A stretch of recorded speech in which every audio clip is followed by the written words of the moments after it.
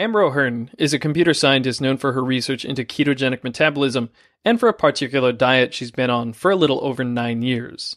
She was brought up vegetarian, switched to a vegan diet later on in life, and after that switched to a low-carb diet, which helped her lose some extra weight. But she eventually gained all the weight back, and then some, over the 12 years she was on the low-carb diet. In November 2009, she began eating only animal-sourced foods, primarily just meat and occasionally eggs and dairy. But the most important benefit of the diet was very unexpected. Amber had been diagnosed with major depressive disorder 12 years earlier in 1997 and was put on antidepressants.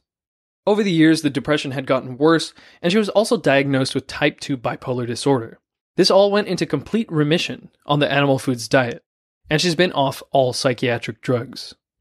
The only time she's had symptoms are when experimenting with plant foods, supplements, or from drinking too much alcohol. Amber was gracious enough to meet me for an impromptu discussion in the airport right before her flight, even though she had just been on a fishing boat for about 8 hours. So could you comment more about what you think plants' role in our survival and our evolution would have been? Sure. So Wrangham famously hypothesized that we are human because of cooking. And I think that the reason he's made that hypothesis is because in order to get enough energy out of the plant foods that would have been available, which were starchy, in order to get starch, you would have needed to cook it in order to get it out of the very fibrous plants that there were. Mm-hmm. On the other hand, meat and fat, you can simply digest raw. And so we could have eaten long before there was fire, we could have gotten what we needed out of meat, whereas we couldn't have gotten very much out of starch. Mm-hmm. Okay. And then I think our fuel metabolism is really important because we required so much energy for our huge brains. As you were saying in your talk, we needed 25% of the energy budget goes to the brain for an adult, 50% of the energy budget goes to the brain for a baby. So maybe babies would have something interesting about fuel metabolism that you could share. That's right. So obviously we can use glucose for fuel, but at the time frame that we're talking about, it took a couple million years for our brains to triple in size, and at the same time our colons were shortening. And our pre-human ancestors were likely herbivores like the great apes that are our closest relatives now. And they were getting most of their energy by fermenting fiber in the gut into fat. But you need the colon to do that, to house the microbes that can do it. Mammals and vertebrates can't actually digest fiber. And so if you take away as much colon as we had taken away, then you really don't have that choice anymore. And it was so much earlier than any evidence that we currently have for widespread use of fire that the plausibility of a carbohydrate-based diet is really quite undermined. Mm-hmm. And you're right, babies in particular, evolution really favors the young. The young have to survive. Yeah. And the brain is so important to what we became. You can't really imagine an environment where our brains weren't supported consistently in order for us to have gotten to where we are. So I like to look at the babies as meeting the baby's needs has to have been done. Mm-hmm. And something that's very special about humans is that our brains continued to grow long past not just gestation, but long past weaning. Mm. And so we needed to provide a very high level of energy and a high quality of nutrition all the way through that growth. Mm-hmm. What is the state of a baby's metabolism? Like, how does it differ from an adult's?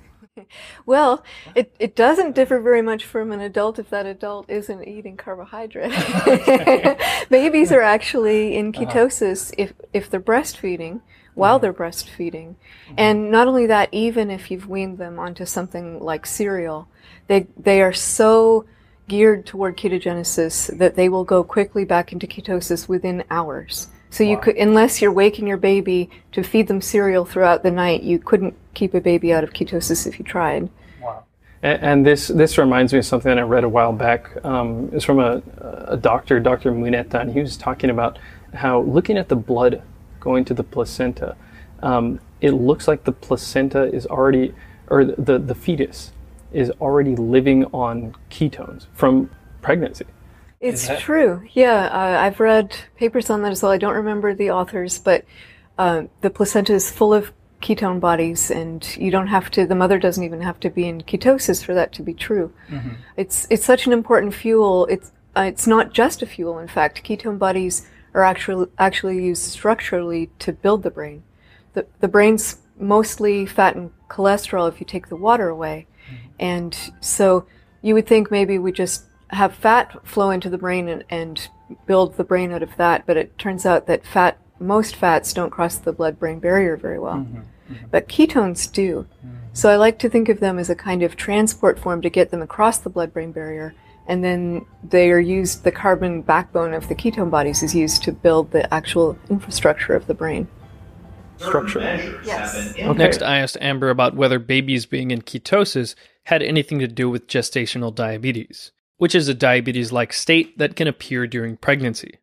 So, there's a lot of hesitation and worry about ketosis during pregnancy several years ago when there wasn't as much current experience with that. And I think there's a lot of confusion because pregnant mothers are often tested for ketones in their urine. If they're spilling ketones, it can be a sign it's actually used as a sign of dehydration. Pregnant mammals of all kinds are actually more likely to be in ketosis than non-pregnant counterparts, probably because of that excess fuel need. So in the traditional doctor's office, you'll get a urine ketone test, and if you're showing ketones, they will try to make sure you're eating enough and that you're drinking enough. And the confusion with the ketoacidosis and gestational diabetes, I think, is really mixed up in the practitioners' minds. Mm-hmm. Why don't we talk a little bit about the nutrients necessary for maybe the nutrients, and then what foods would have those nutrients that are necessary for building the brain? Sure. So besides energy, there are many things that are absolutely critical to proper brain development. And if you don't get them while you're developing, they can cause lifelong deficits. Mm-hmm. So one kind of important nutrient are some long-chain polyunsaturated fatty acids. DHA is really famous. Everybody loves DHA and knows about it. But there's another one which is an omega-6, and so it's often not as lovingly talked about, but it's equally important, and that's arachidonic acid. These are important for the phospholipids in the brain. Mm-hmm. And they're important for pretty much every function that you can imagine needs to have those properly incorporated. Mm-hmm. Along with those, we have a selection of minerals like iodine, iron, zinc, and we have vitamins like B12, other B vitamins, vitamin D, vitamin A are all critical for brain development. And one thing that's important to understand is that many of those are difficult to get in plants. Some of them are impossible to get in plants. B12 you can't get in plants. DHA, I think you can technically get some from algae, but it's not something we could plausibly have been getting in the evolutionary environment. And so if you put all these needs together and you think about how not only is it difficult to get those nutrients out of plants, not only are the plants seasonal and many of them toxic, but some of them have inhibitory factors that make it really hard for us to absorb the nutrients, or they would interfere with the absorption of those nutrients. And so meat, if you look at the ruminant animals, you can actually get every nutrient that you need if you're thinking about consuming many parts of the animal. So you have the muscle meat, which will provide the protein that you need. And humans need a lot of protein, especially when we're growing. And then the fat could be found in their subcutaneous fat and in their marrow. And also the ruminants that were available at the time were much larger. They were the megafauna that had a lot more fat on their body. So don't imagine a deer, imagine a mammoth that's just overflowing with fat stores. And then they also, if you eat the brain, then the brain has what our brains need, coincidentally. It has that DHA and the arachidonic acid that are so critical that otherwise we wouldn't have been able to get without access to fish, which some of the evidence appears to have been a bit later in the time period that we're talking about, although it may well have become important later. Mm-hmm. Do you think there's some perfect balance between plants and animals that could make you, live an extra 10 years or something like that? Well, I try to keep my mind open to such ideas, but as far as evidence that I've seen anecdotally, I know a lot of people who feel their absolute best without any plant intake at all.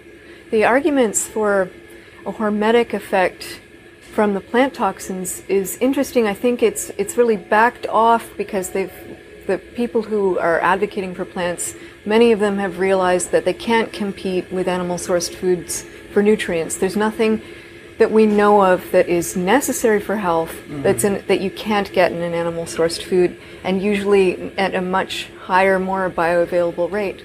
So people, they think, well, if we were eating them in the past, and I do think that we used plant foods as a fallback. It's great to have another way to survive if there are times of stress. But people are thinking, well, if we ate them, there must have been a reason that we ate them, and they must be good for you in some sense. I don't buy the hormetic arguments in particular that are going around right now, because the way that those work is that they cause oxidative stress in the brain, to which you respond by creating so much antioxidant that it more than compensates, and so you're better off than you were before the stress. All that's fine, perfectly logical, but under a ketogenic metabolism, you already have that going for you, endogenous antioxidants, so much farther than you could get from a tiny bit of phytonutrient. I like to call it phytotoxins or phytochemicals at the very least. So I just don't buy that if you're already eating a ketogenic diet, that those plant additions would actually buy you anything. And then there's plenty of evidence that at least for some people with certain issues, and maybe it's only the sick, I don't know, but some of us are so sensitized to those toxins that there's no question that we're worse off with them in. What do you think about plants as medicine? Gosh, I'm very much in favor of medicine. Okay. And if you get that from a laboratory, or if you get that from studying a plant compound and you figure out that it has some kind of property and that helps someone overcome an infection or a disease, I'm absolutely not opposed to that at all. What I am opposed to is saying, eat little bits of these whole plants, not the drug that you've isolated from it, in order to somehow preventatively stave off something that the medicine would be fighting. That would be like saying, take little bits of chemotherapy. That sounds like a horrible idea, right? And I think that's what the argument often boils down to. And I think we have time for, just one more question. And this is kind of maybe a novel topic that I don't think too many people are looking into. It's the question of fermented meat.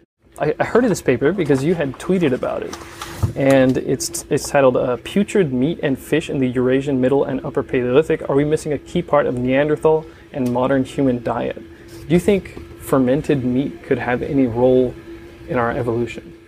Well, it's a really interesting question. Our digestive system in some ways seems to be more like a scavenger's even than a carnivore's, and maybe that's because we did start out as scavengers, going after what's left over from the carnivores. But another question that we might have is, if we're taking down these huge animals, even if we're sharing it among a big tribe, how long can we keep that before it starts to age? For some reason we prefer our meats aged nowadays even.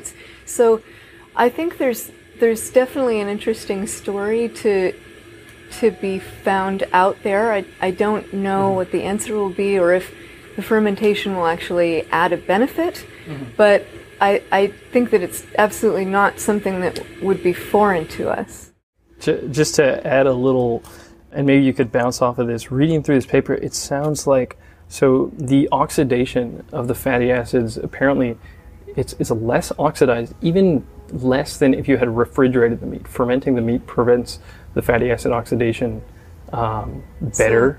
And then you have like more vitamin K2, I think vitamin C, and there's another nutrient. But had you heard anything That's fascinating. You know, I tweeted that paper and I haven't circled around back to read it thoroughly, so I didn't know that fact from it. But one thing that I find interesting about fermentation practices in general is that because we lost all that cecum and colum, we're kind of had to outsource fermentation if we wanted to have that digestive process that in other animals is taking place on the inside to take place. So you could think of those fermentations as having an exterior gut, letting it ferment, letting some of the nutrients get fermented out that we otherwise wouldn't have done, and then you can just have the product of that. So that might be a way to think about it. Okay, well, I think we're just about out of time, so thanks so much, Amber. Appreciate it. Thank you. It was really good meeting you. Great to meet you too.